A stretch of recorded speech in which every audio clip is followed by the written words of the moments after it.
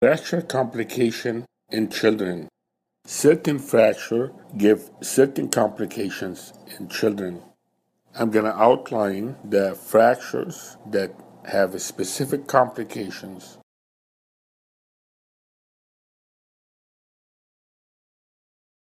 Supracondylar fractures of the humerus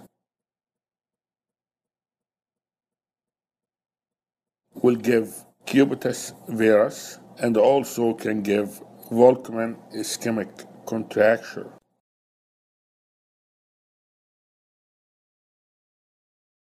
Lateral humeral condylar fracture will give cubitus valgus and non-union.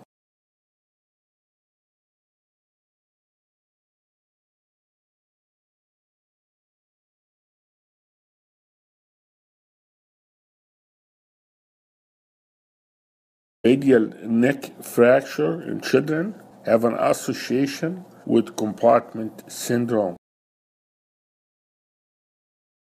Mid-diaphysis, radius, and ulnar fracture, the patient will get refracture, especially after removal of the hardware. Growth plate injury of the distal ulna can give growth arrest in about 50% of the cases. Now we go to the lower extremity. Femoral neck fracture will give osteonecrosis. Femur fracture below the age of 5 years old will give overgrowth. Femur fracture treated by external flexor can give refracture. Distal femur growth plate injury will give growth arrest in about 60% of the cases. PHYSEAL injury can lead to physeal bar and growth arrest. If the bar in the peripheral area, you will get an angular deformity. If the bar is central, you will get shortening. Proximal tibial epiphyseal injury will give avascular injury. Proximal tibia metaphyseal injury will give progressive valgus.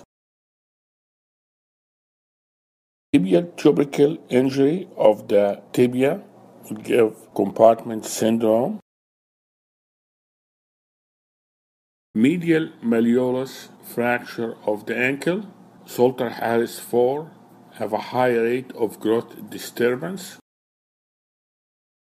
Distal tibia physeal injury will give rotational deformity with increase in external rotation of the foot. There is also a specific nerve injury for a specific fracture.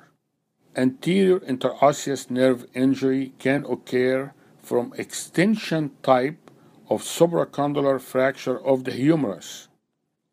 An ulnar nerve injury can occur from flexion type supracondylar fracture of the humerus. An ulnar nerve injury can also occur from medial pins to fix the supracondylar fracture of the humerus. Posterior interosseous nerve injury can occur in Monteggia fracture. Thank you very much.